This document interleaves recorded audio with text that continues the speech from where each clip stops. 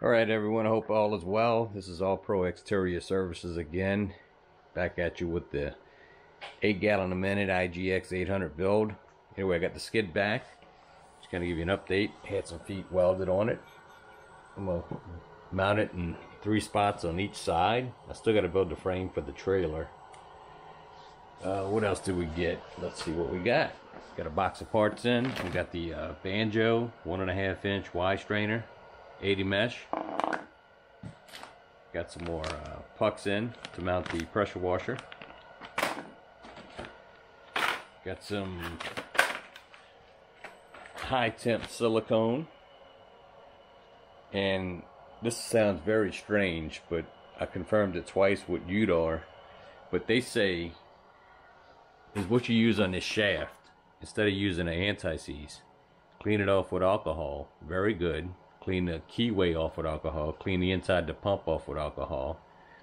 Apply a thin layer of this around the key and around the shaft, a little bit inside the gearbox, and it'll come off in 10 years.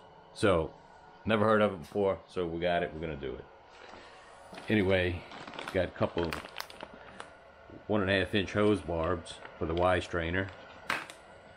Also ordered some from Russ Johnson, some lemonade scent for my slow-mo, just to give it a little bit of scent. That's lanyard. Had to get some nozzles so I can set the regulator. So I got an 8.5 nozzle to set my pump at 3,500, 8 gallon a minute. So we're good there. Couple whip lines from Russ. Got the 1.5 inch barb, the 3/4 inch intake for the pump. Got the ZK1 flow unloader from General Pump.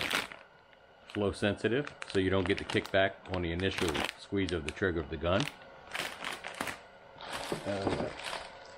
Got the unloader block. Mount this to the trailer. Again, to keep the weight of the unloader off of the pump. And of course, you know my favorite. Got to get that new M5 twist for the 8 GPM. It's my jam, so I had to get the new one. So I'm going to have to color code these or something, so I know which is which. So we'll figure that out. Got some miscellaneous fittings that I think I may need. So if we do, great. If we don't, great. And I got this hose, 1.5 non-collapsible suction hose that I'm gonna feed the pressure washer with. And also, guys, you know, they send you these MSDS sheets. I put mine in a Ziploc bag, keep them in my toolbox on my trailer. You never know when you're gonna get pulled over. So anyway, we got all the parts. All right, I went ahead and just marked everything just to kind of show you what I'm doing. I turned the skid upside down, and I just kind of measured, you know, the center. It's a 2x4 mount, so I just went 1 inch by 2 inch and put me a center point. Got me a punch, made an indentation so I can drill my. Again, I'm gonna drill these 4 because it's gonna be underneath the engine. I'm not gonna be able to drill it. I'm gonna wait on these 2 because I don't think I'm gonna have to drill here. I think I'm gonna have to go a little further out just the way it's gonna sit on the trailer. So I'm gonna go ahead and at least get these in, so when I mount the motor, I already got these already in, so that's not a problem. So anyway, I'm not gonna drill on camera. I don't think you need to see me do that, but I am using my step bit from DeWalt, which eats through this metal pretty quick. Well, again, wear your proper PPE when you mess with this kind of stuff. You don't want no metal in the eyes. So anyway, let me get to hopping on this. I'll be back with you shortly. Alright, is what I decided to do is this skid, we cut it down to 22 inches, kind of the length of the gearbox and engine put together. So we got this voltage regulator, and a lot of companies or people mount them on the side here. Of course, this is a bigger one than a 690. So is what I'm gonna do is I came in right here about 14 inches from that way, and I'm gonna drill my holes. I already got it marked, but I'm gonna put it underneath the skid, kind of like that, and route the wires through the channel and come around to plug in right here. and then ground it out. So that's really the only thing I could do. Just thinking this through without the stand built on the trailer, but I think that's a good option. Because you can't come from the side, because again, you're going to be sitting on an angle iron on the side. At least you got a channel to come through. I can always, you know, tap it in here with some tie straps if I need to, but I think that'll be the way to go. So I'm going to go ahead and get that drilled and be back with you. Alright, I got the hose drilled for the voltage regulator. I also got some of this double-sided sticky, well, not double-sided, it's one-sided. It's weather stripping, it's pretty thick. I had some laying around. I just went ahead and put some on the backside, so when I mount it, it's got a little bit of cushion between this and the metal. It didn't have nothing there. I would have thought they would have, but I was like, you know, I got it. Put it on there. It ain't going to hurt. Help with vibration maybe. So, again, that's things you could do when you're building it. Take that extra step and, you know, do something like that. It may not even matter. I don't know, but it's something I'm going to do. So I'm going to go ahead and get this mounted here and then run the wires around back to the engine. All right. All right, guys, we're going to go ahead and install the drain line for HON 1420. Again, I already broke the plug, so you got two plugs, one on either side of the engine. You can use either one you want. There's a gasket on the plug. You can see it there. You're not going to use this gasket or this plug, so just kind of put yourself to the side. And then, of course, we'll wipe this up a little bit. But then, here you go. You got the gasket. There's a copper gasket and an O-ring on here. So, it's a little tricky to do. You kind of got to try to hold the hose straight to get it in. But you line it up right, and it'll work perfect.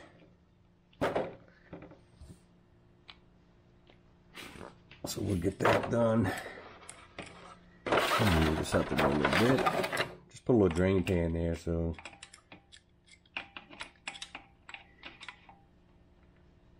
And again, once you install this, you don't take it out. You just use the end of the hose to drain it.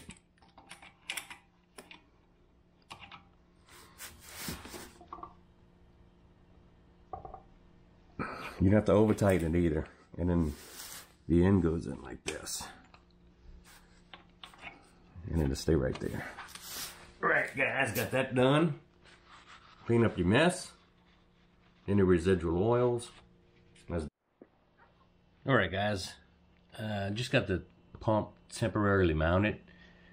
Again, I'm going to design a support. So basically, I got the center of the base plate. Right here, and I'm going to draw it out once I get it all done. But let me just show you what I got. Got a piece of all thread, and essentially is what I'm going to do is I got a nylon nut on here. And of course, I put a washer, one of those bumpers that mounts the pressure washer. Essentially screw it on like that. Put your flat in a lock washer and put your nut on the top. Something like this. So, and I'll drill a hole in it and put two nylon nuts on either side to squeeze it in to kind of help support this pump. You just want to make sure that the head of the bolt or the nut is not over, because obviously that nut will be scraping on the plate. So I may have to take a washer out or something, but that's kind of what I came up with. Piece of all thread, I just cut it down. So I don't know if it's going to work. We're about to find out. So let me get to working on this and be back with you in a second. Alright, guys, here's the center point for the mount that I made to help support the pump, which again, I don't think I need, but I got the parts. So I'm going to drill a hole here, pop this in, screw it in, and then put the pump back and see how it works. And then we can adjust it accordingly with the nuts on it. So the only concern I got with this piece is the nut. If you can see, it's clear. I mean, if this thing ever wears out, this nut could rub on the plate. I just have to keep an eye on it, but I don't know if that would ever happen, but we'll see. So again, this is something for now. I can always do something later, but let me get to drilling and get you back on in a second. Alright, guys, got the hole drilled for the stabilizer, if you will, and it actually fits pretty good. So what we're going to do, we're going to go ahead and screw this in just a little bit so we can see how it works out. And again, we can adjust it on the fly, so just want to get it down good enough. Okay, that's all the way down. So let's reinstall the pump. Let me get you guys at a good angle here. Okay. Put this beast back on here.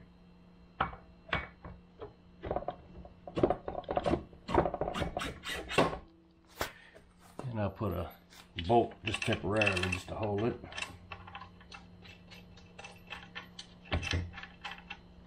And you kind of want to put the pressure, make sure it's all the way up. Okay, it looks good. So let's see how. Look at that. Boom. Perfect. I'm gonna go ahead and get this bolted up. Not too tight because I gotta take the pump off, clean it up, and get it ready for install. So, alright guys, be back with you in a second. Alright guys, next order of business is to mount the pump because the exhaust would be a lot tougher. If we mounted it first, it would be a lot tougher to tighten the bolts off of the pump. So we're going to go ahead and do the pump. Now, I talked to Udor directly a couple of times, and they recommend cleaning the shaft and the inside of the shaft on the pump, the housing where the shaft goes, which is right here, with that alcohol.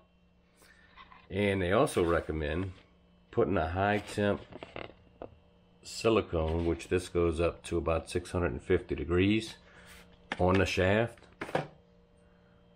on the key, and inside the pump. I've never heard of that in my life. I was going to use high temp anti-seize, but he told me 3 times, and they've been doing this over 15-20 years, and the reason you do that is later on, if you want to get the pump off, it'll come off. So I'm going to take their advice. Never heard of it, but I'm going to run with their advice and use this here. So I'm going to go ahead and clean all this up with alcohol before we apply a thin layer. You don't need a thick layer because it's very low tolerance between this and the shaft. So, but anyway, so I'm going to go ahead and get that done, and yeah, be back soon. All right, I got everything cleaned up with the alcohol, which again, just rubbing alcohol. Never heard of this method, but supposedly this method creates a seal so it doesn't allow water to get into the shaft. And it's a high temp, again, 650 degrees, which is more than enough. So this is something new to me, guys. So I've never heard of this, and I've asked multiple people. Everybody recommended anti-seize, but I'm going with the engineer from Udor, who highly recommends putting this on there, which I'm surprised they don't recommend it in their instructions. So again, you're going to put a little bit on here. I don't need much of this. I had to get this tube here. I wanted to get a fresh tube. He said just put a thin little coat on it. So we're going to go ahead and coat it up.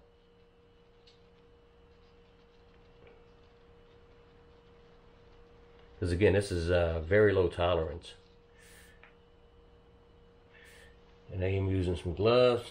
That way we don't create a big mess here. This is crazy. But they know, you know, the engineers.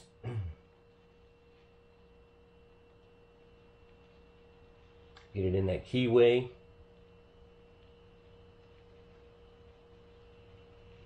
Make sure you get a good little bit underneath.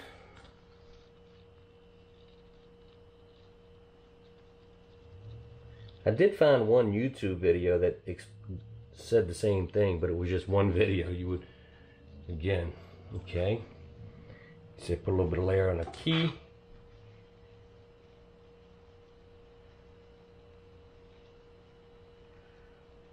And the key, the tolerance for the key is actually, I had to kind of beat it in, to be honest with you. So I'm going to have to do the same thing. I'm going to grab a quick hammer.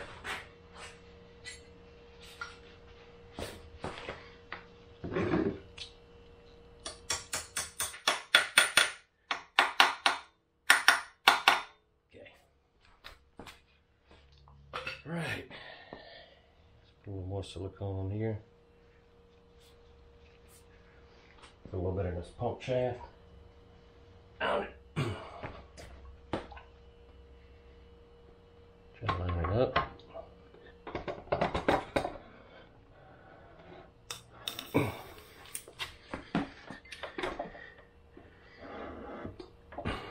you go.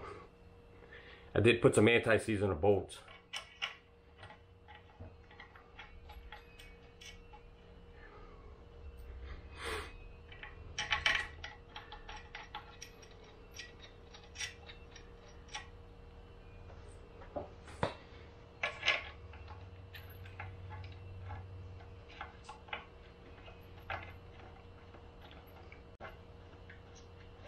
All right.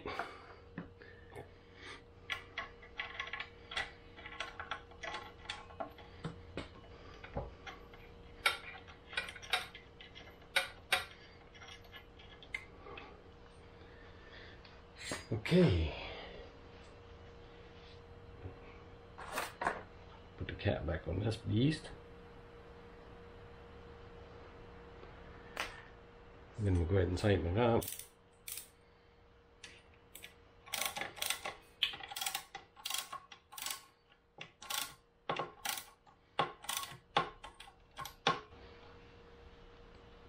And it's important, the silver washer and then the black washer on the head of the bolt.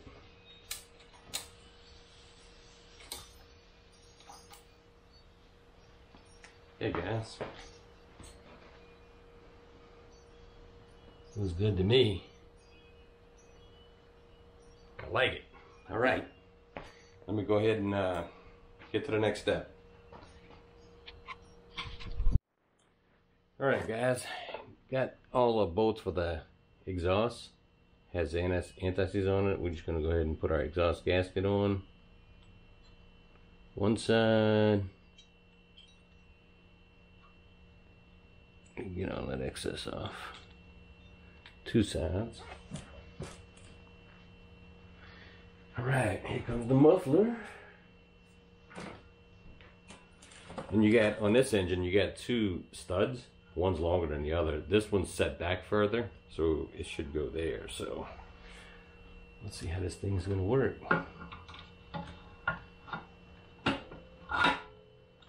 Fits like a glove. Let's go ahead and get a nut on this. It'll make this the easiest thing to get to, but it's all good. But yeah, it's it has been fun for sure. Always fun getting your grind on, trying to make that cheese. And you know, I know a lot of guys do this with the Predator engine, and I'm not knocking the Predator engine, I'm not, but you know, I figured it was advantageous, obviously, to go with the Honda if you can afford it. Okay.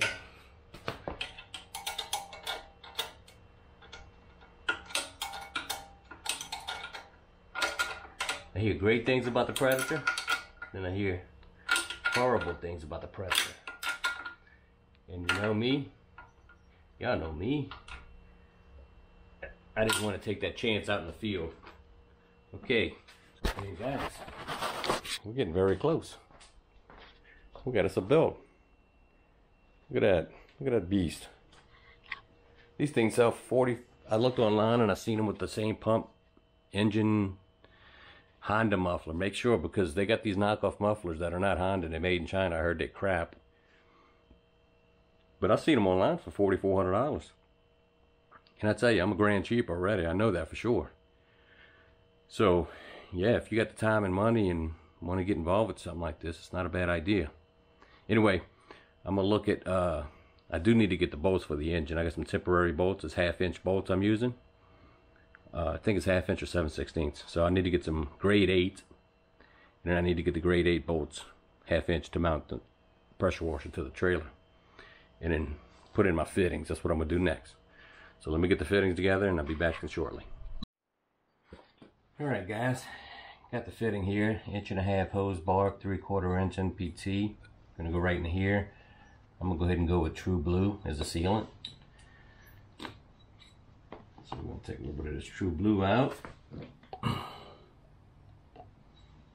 True Blue, I like True Blue better. Just put your nice little coat on here. Then Teflon tape. It gives you a good seal. You don't have to go too crazy with it, but Make sure we ain't got no leaks. Do a good job coating it. Go ahead and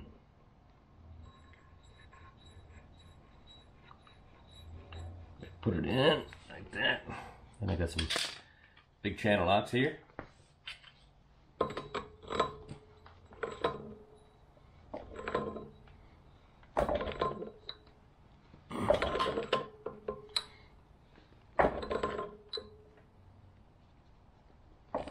Okay, perfect. Now is what I've decided to do here is what I think I'm gonna do is I'm just gonna run the hose, my jump line, that's gonna go to my unloader, which is gonna be close by. And this jump line has it's a solid, it don't move fitting, you know, 3/8. And then this one has a swivel on it. So I'm gonna use this one side for the unloader. And I'm gonna put this side in here. So that way I eliminate the quick connect. I'm not opposed to quick connects, I just don't have many left. So, you know, if you got them, great, you can use them. That way if you got a jumper hose problem, you can swap it out on a quick. If not, just do it straight. Not a big deal. Again, true blue. Coated gives you a nice little coating on this thing. Don't think you put too much because you can always wipe it off.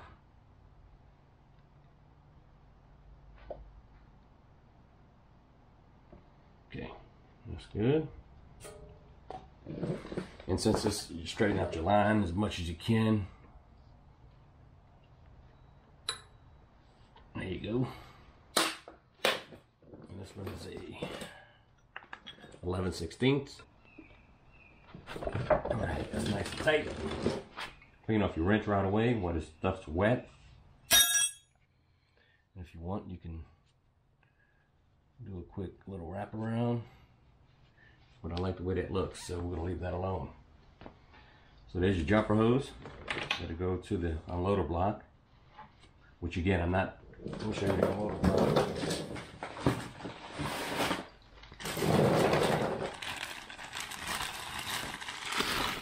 Here's the block here. So essentially,